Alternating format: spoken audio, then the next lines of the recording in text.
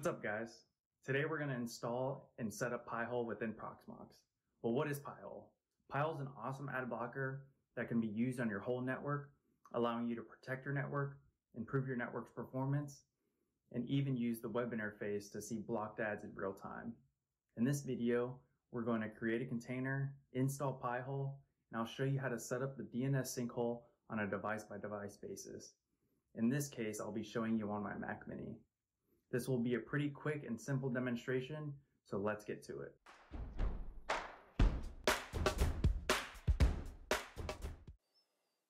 Okay, let's get into creating the container within Proxmox. If you don't have Proxmox set up already, go ahead and check out my other videos where I show you how to install Proxmox. So once you're logged into Proxmox, go to your node, local storage, CT templates, so container templates. Going to click on templates. We're going to search Ubuntu and choose the Ubuntu 20.04 standard, the Ubuntu Focal. So you're going to see two different ones, Jammy and Ubuntu Focal. Go ahead and download the Ubuntu Focal one. Alright, once that's done, it'll say task OK. You can exit. You'll see it in your CT templates library. We're going to go to create CT, make the host name pi-tac-hole, create a password, confirm that password, hit next, choose your template, next. Disk size, we're going to keep it at 8 gigs. The default Pi-hole recommends 4 with a minimum of 2 gigs. So 8 is perfect. Hit next. CPU, 1 core is fine. 512 megabytes of memory is good. Network here, we're going to put IPv4 to DHCP and IPv6 to DHCP. Next, confirm, and finish. Alright, once that says task OK, you can exit. Go ahead and find that container that says Pi-hole. Go to the console. Start the container. Okay, here we're going to log in, so username is going to be root. Passwords are going to be the one you set up, and then from here we're going to create a new user, so we're not using the root user. So type in add user and then your username, type in your password, confirm that password, and then you can skip all of these unless you want to fill it out. Information is correct. Hit enter or Y. And then we're going to add that user to a sudo account. So add user Darren sudo. Okay, now we're going to switch user to Darren. We're going to go through the updates and upgrades. So sudo apt update ampersand twice, sudo apt upgrade. Type in your password.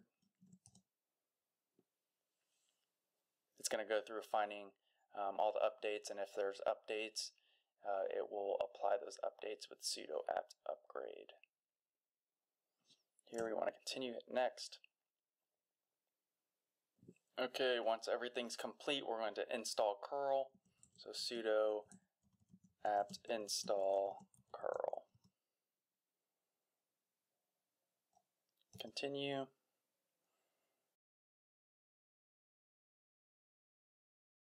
Okay, once that's finished, we're going to go over to Pi-hole's official website. Scroll down to this install Pi-hole. It will send you to a GitHub page.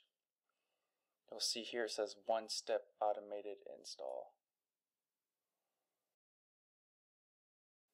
Go ahead and copy that. Go back to your terminal, paste, hit enter. and it'll go through the installation. Okay, and then you'll see this Pi-hole automated installer page. Go ahead, hit OK. OK. Just saying that you need to have a static IP address for Pi-hole to function properly. So you can do this through a DHCP reservation or signing one manually. Hit continue. Your upstream DNS provider, you can just stick with Google. OK. Third-party lists in order to block ads. So you Stephen Black's unified host list. Just hit yes. Do you want to install the web interface? Yes. Yes. Enable query logging? Yes. Or show everything. And then I'll finish up the installation.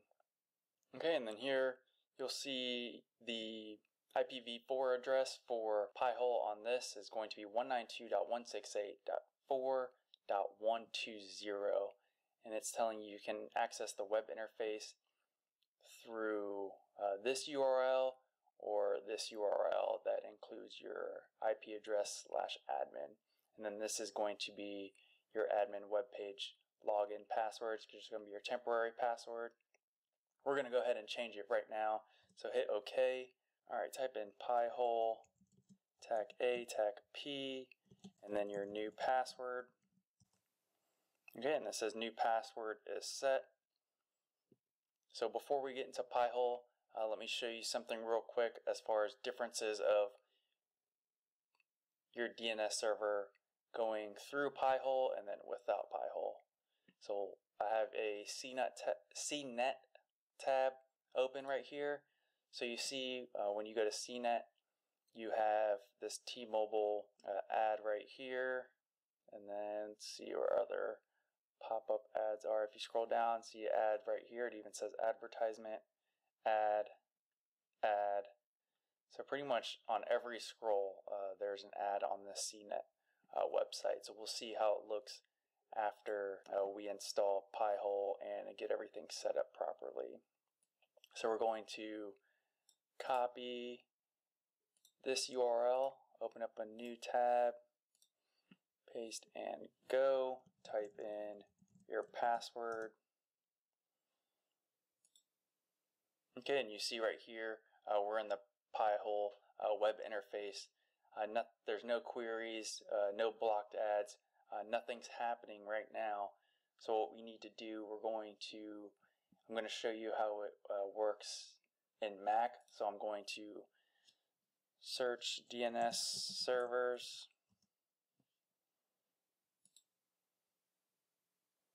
Okay, and you see this is the DNS servers my ISP uses. Go ahead and delete these. Add Pi-hole's address. So just type in this IP address right here, 192.168.4.120, and then hit OK. And then once I hit OK, you'll see queries and blocked ads immediately start populating. We go to the query log. Nothing is shown blocked yet, but you see queries are going through. If we go to the CNET page and refresh it, you see now there's no T-Mobile ad there. No T-Mobile ad, no ad, no ad. So there's no ads coming through on CNET anymore. Go back here, you'll see queries are actively increasing. Blocked ads are increasing, percent blocked 54.4%. We go to our query log, you'll see these ad URLs showing blocked. Alright, and then that's pretty much it for this video.